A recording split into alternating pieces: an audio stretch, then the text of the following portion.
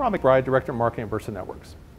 In a previous series, we actually went through to actually explain to you what is software-defined WAN, or SD WAN. And so today, I'm going to actually walk you through why you actually may want to actually deploy software-defined WAN. Now, there's really a lot of reasons why any one business may look at SD-WAN as for an answer to a lot of their existing WAN and branch problems. But I'm really only trying to focus on one specific point, and we're going to actually build it from there. So, why do you want it?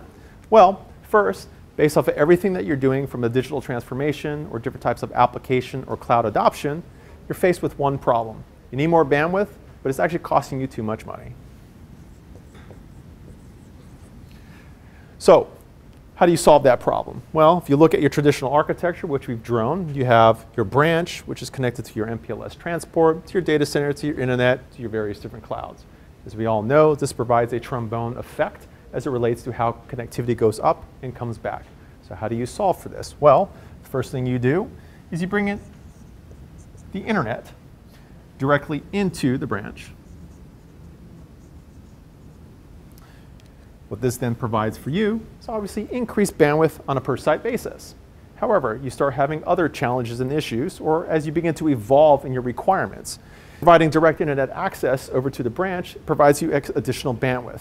And now, utilizing destination routing, you're actually moving World Wide Web traffic to your internet access link, and you're driving corporate traffic across your MPLS transport. You then begin to evolve. You want to move beyond destination-based routing to be actually using policy-based routing.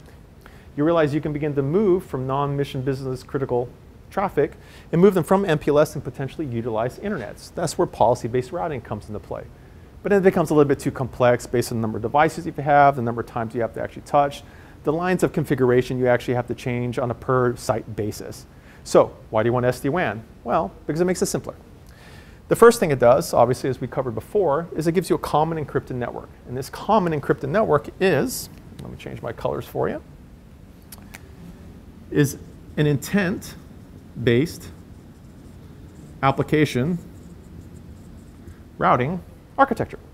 What does that mean? It means that it's intelligent about the actual applications being utilized across this common encrypted network, and is able to actually look at the behavior and the quality of the individual agnostic transports within the common encrypted network, and provide the best case or best quality of experience and the best path for any application that traverses it. The example of that being, we have a user here who wants to access Office 365. Its primary access may be internet, but we can recognize the internet may be suffering from quality issues, maybe having high latency, dropping of packets. In the previous world, manual intervention was required in order to move that traffic from internet to MPLS.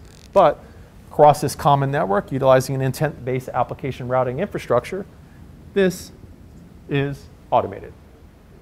Simplifying and reducing the amount of complexity that you have in order to ensure you have the best possible application experience for all of your users.